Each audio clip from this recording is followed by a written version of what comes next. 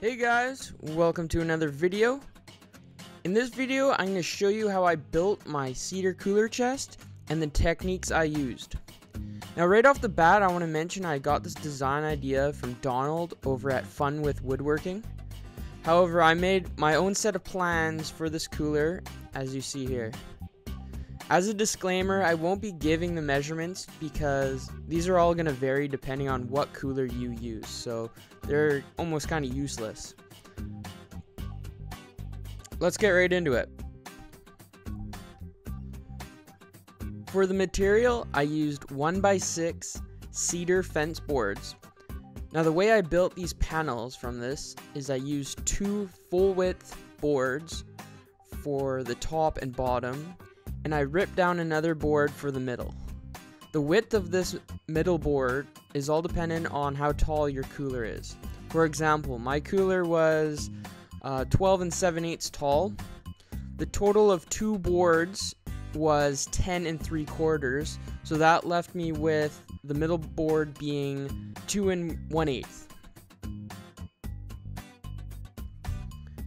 Next, I built the legs. Doing this, I ripped a board down favoring one side a 1/4 inch off center. The wider piece will be the front of our leg, and the shorter piece will be the side. This will give us a nice appearance from the front of the cooler, and it will hide the end grain. I fastened these together using subfloor adhesive and pocket hole screws. I'll link the Craig jig tool I used in the description. Now that we have the panels and legs built, we can assemble the top portion. Again, I used subfloor adhesive and 1-inch wood screws, screwing in from the back. Building the shelf was pretty easy. I just took the inside width between the legs and used that measurement to cut the runners. And I ripped down some boards giving the similar style as I did with the panels. Again, subfloor adhesive and pocket hole screwed.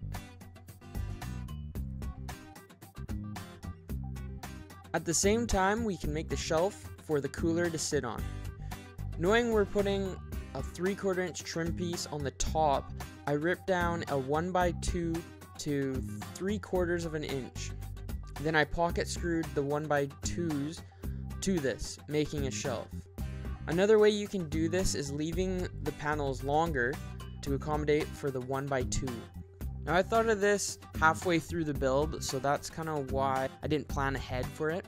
A lot of the guys are just nailing boards to the bottom, and then you can see the end grain, and I honestly think that doesn't look too good, so I wanted to make a hidden shelf inside, so that's why I did this. At the end of the day, you just want that cooler to be flush with the top of your cedar box. Next is the lid and trim pieces. I went with butting the pieces into each other, leaving square edges. I did this because if I were to miter these corners, they will always open and cup, and they will just look really ugly over time. You can see I ran the front and rear longer, and the side pieces I just butted into them, so you can't see the end grain looking from the front. And again, like I explained earlier, that's how I did my legs.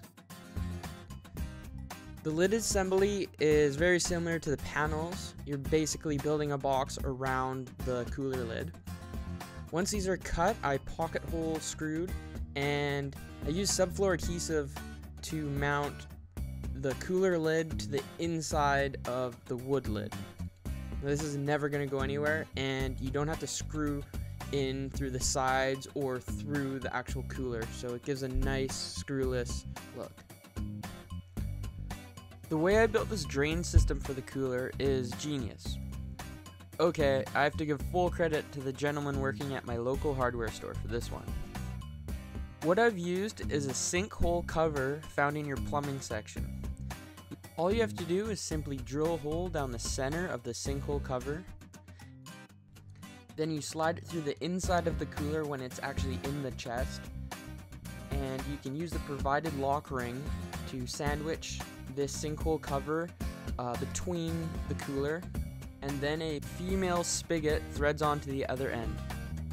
Now if this is too long, you can always cut it down. That's the benefit of using this. And with this method, you don't have to mess around with all those PVC connectors.